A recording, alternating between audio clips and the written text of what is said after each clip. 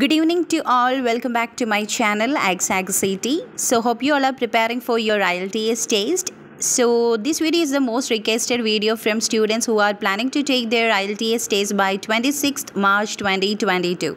It's the complete prediction video for LRW section in detail. So 26th November is an academic and general module test date. So we will see about the listening, reading and writing section in detail, including essay topics. So starting from the listening module for academic and general, in part 1 this time you can expect a telephonic conversation between two speakers, and the question category will be fill up type of question that will be one word and or a number. So you can use one word or a number or both in together. So this part you can expect in easy level. Part 2, you can expect the conversation between two speakers again rather than map completion. So the question categories will be short MCQs and selection of letter type of question. They will give 5 options and you need to select any 2 from that. So you can expect a little bit fast audio from part 2 onwards this time. So part 3 will be an academic discussion as usual. You will hear the voice of 2 to 3 speakers, and you can expect the question categories like large MCQs and matching type of question along with options. Then regarding part 4, you will hear a monologue about an academic topic, and the question category will be fill up type of question, that also one word only summary completion.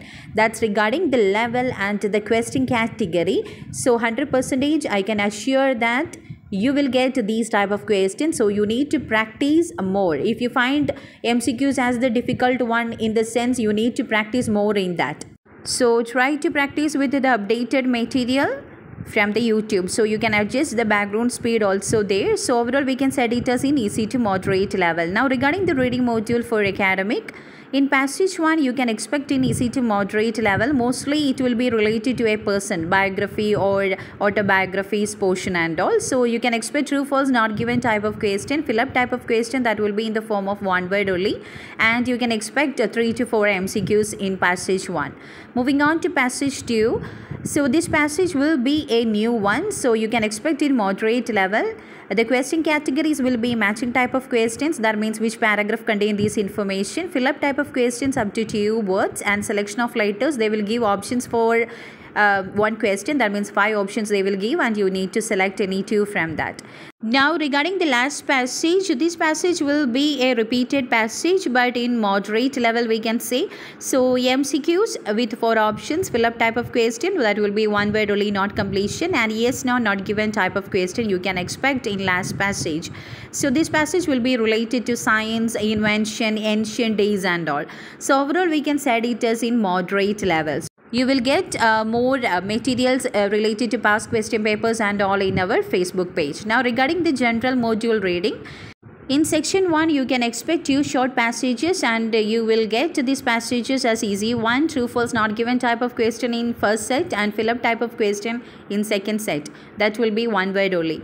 Then again in section 2 you can expect 2 set of passages, and the question categories will be fill up type of question, that will be not completion up to 2 words, and matching type of question mostly in the form of list of heading.